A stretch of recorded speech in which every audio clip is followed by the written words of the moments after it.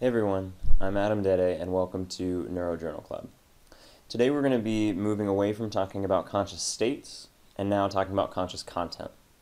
So the question we're going to be asking is, where is conscious content represented? So first let's talk about what does it mean to talk about a state versus talking about content. So the state is the overall mode. This is kind of what is the overall mode of being that the brain happens to be in. And really obvious states are states like sleeping, coma, wakefulness, drowsiness, excitement, mania. State kind of overlaps a little bit with emotion or mood, things that are overall order parameters that set the tone for the way in which information will be processed, but are not themselves information. The information is the content. So content is the information currently being considered. And you could imagine that the state will in some ways determine what content makes it into consciousness.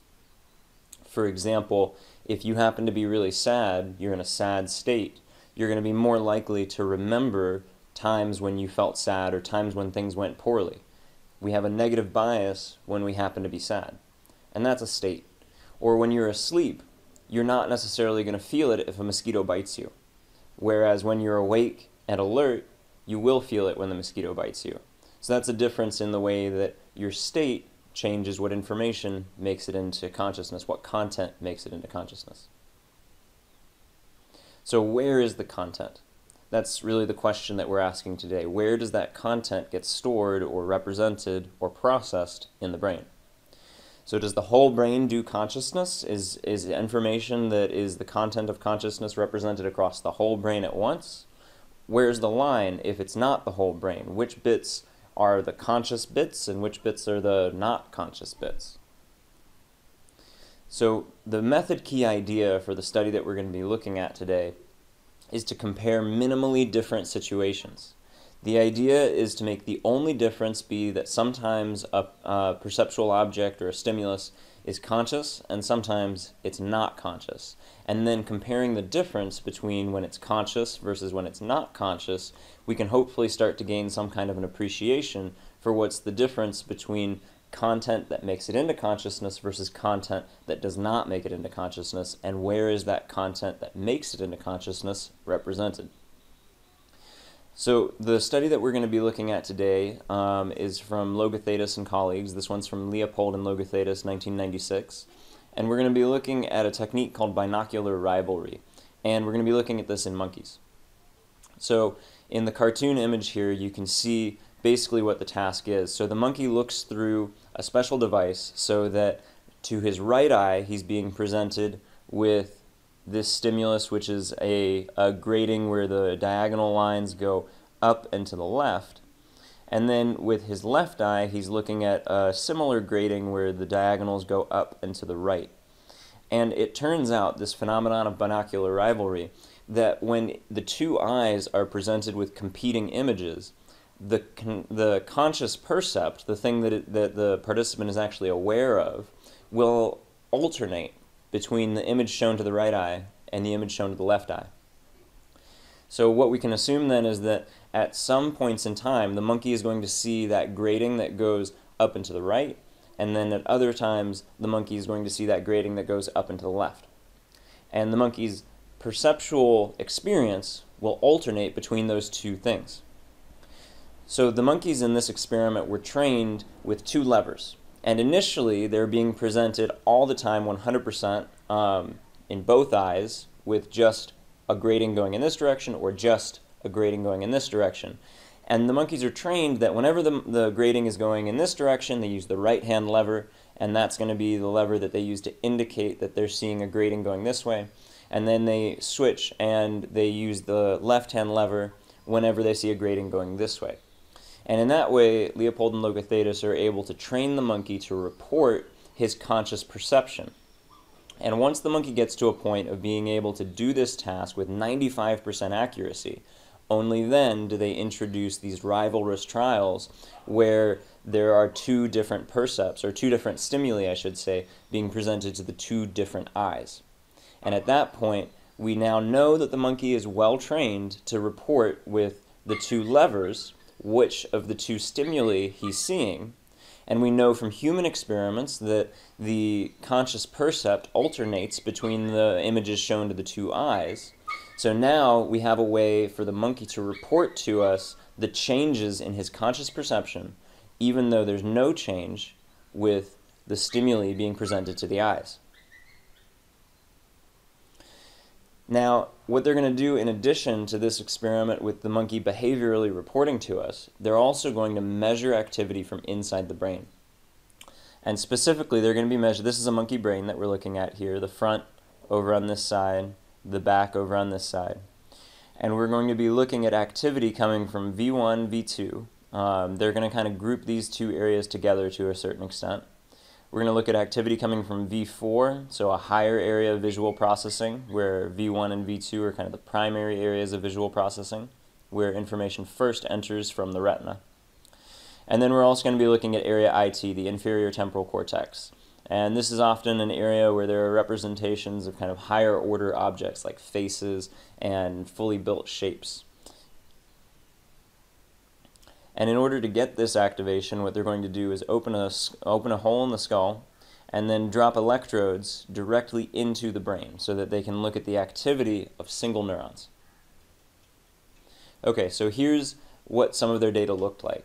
We're going to take a look now at some activity recordings of individual cell spiking from V4, so that higher area of visual perception. And what we're looking at here on the green/pink line, we're looking at an indication of the monkey's response for what he's currently perceiving. And then on the upper trace, the vertical hash marks are indications of a neuron firing in area V4. And now I'm going to play this through, and what you're going to see is that this little dot is going to move along the line. It's going to take about 11 seconds because this is an 11-second long trial. And as it goes, you're going to hear the sound of the neuron firing, and then I'm also going to present to you down in this space and this space the percept that the monkey is currently reporting having conscious awareness of. And what I want you to try and do is think about, is there some kind of a pattern to the way in which this neuron fires?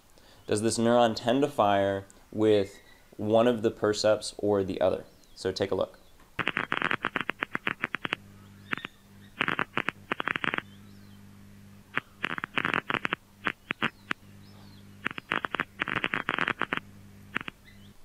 Okay, so what's kind of cool here is it seems like every time that grading going up and to the left is presented, we see an increase in the number of spikes. And that grading going up and to the left is represented by the pink response. And you can see that here. We see this increase in firing as the up and to the left stimulus is perceived by the monkey. Here we see it again, and here we see it again. Now at the beginning there is a general burst of firing, but you could argue that that's simply generalized excitement in the system with something changing in the perceptual environment. But keep in mind that after that initial change here being represented by this black line, there are no more changes in the external environment. The only change is the monkey's perception. So now let's take a look at what happened in area V1, V2, in addition to V4, which we're looking at right now, and then also in area IT. And further, let's take a look at it over the whole population of cells that were recorded. So they binned their cells into either being modulated or non-modulated. So the example cell that we just looked at would be an example of a modulated cell, a cell that changes as a function of the monkey's conscious perception. And what we can see here is that when Logothetis and Leopold took a look back in V1, V2, about 80% of cells were non-modulated. They would fire in exactly the same way, regardless of the monkey's conscious report. But in V4, the story changed. In V4, only 60% were non-modulated, and now it was up to 40% of the cells were modulated by the monkey's conscious perception. Still, though, the majority of them are just firing to faithfully represent whatever's hitting the retina and are not paying attention to what the monkey's consciously perceiving. But then, once they moved all the way up to IT, they found a very different story. Here, about 90% of the cells were modulated by the monkey's conscious perception, where only 10% were non-modulated.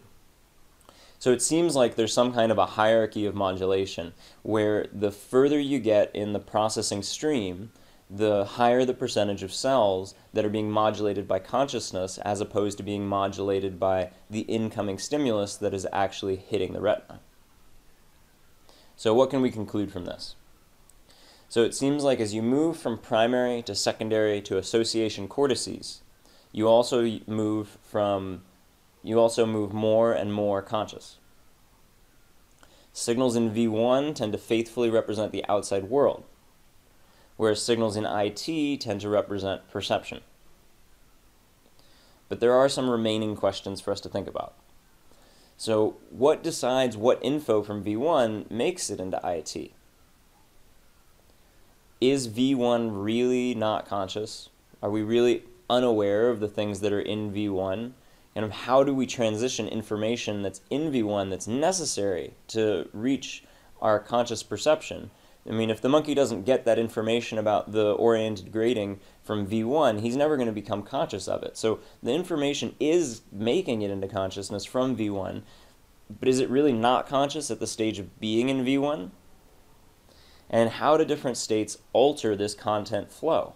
So as information moves from V1 to IT, goes from being relatively not conscious to being conscious, how does the state, the overall kind of order parameter of the system, how does that change that flow? So anyway, that's the video for today. Again, I'm Adam Dede. Thanks for watching. If you liked the video, please hit the thumbs up, subscribe, and you can click the link below to support me on Patreon.